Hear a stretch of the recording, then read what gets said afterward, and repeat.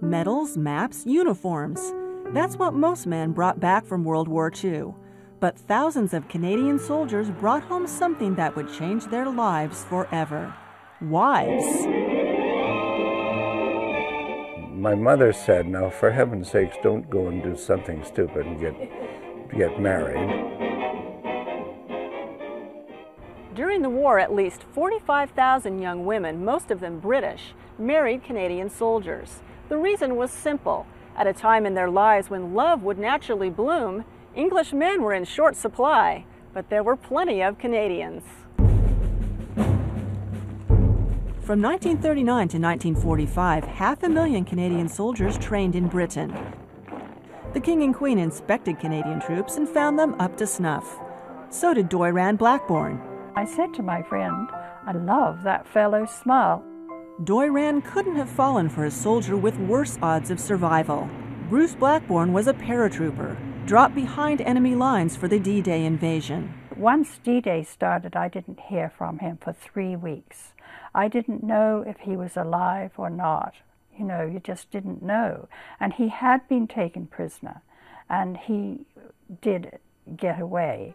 When Bruce came back wounded but alive, the couple decided to get married right away.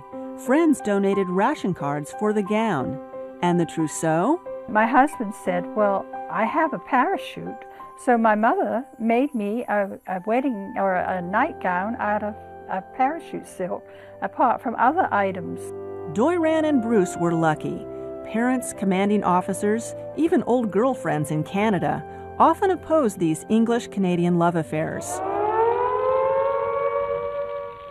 But in uncertain times, with Nazi bombs falling all around them, young couples grabbed their chance for romance. Can you tell me how you guys met? Yes, on a number 4 bus. He said, I really wanted to see you. Who do you think started the whistling? And I went to him and I said, can you ride a bicycle? I didn't even know him. All the women you see here are war brides. They meet regularly in Summerland, in the Okanagan Valley of British Columbia.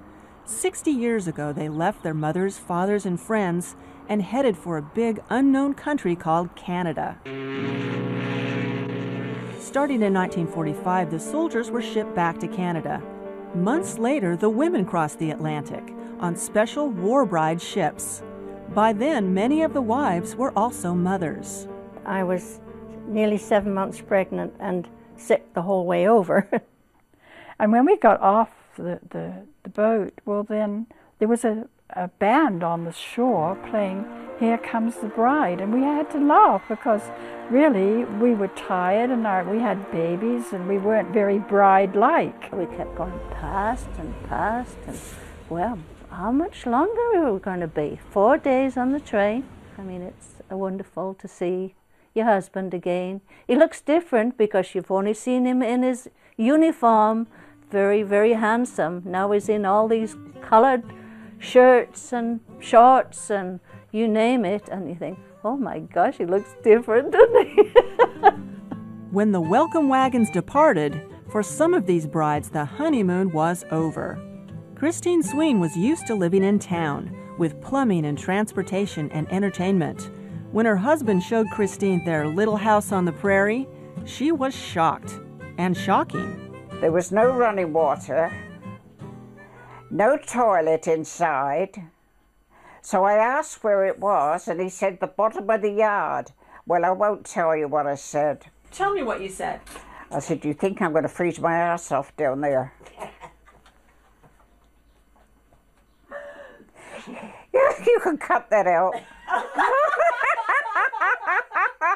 What were you in the ATS? A few war brides headed back to England, but most stayed. After all, these women are tough. Where are you? No one knows that better than Howe Thompson. He married 2 war brides. The war brides were a gutsy bunch. That little grass is going to be nice. Remember Doiran, the gal who married the paratrooper? She is Howe's new bride. After her husband Bruce died, she married Howe, who was also recently widowed. I lived 19 years in Britain, and I've lived nearly 60 in Canada. I do feel like a Canadian, and I love Canada. It's been good to me. Doiran marvels at the way her life and the lives of her friends have been shaped by love in wartime. For more information about the War Brides, check out CanadianWarBrides.com.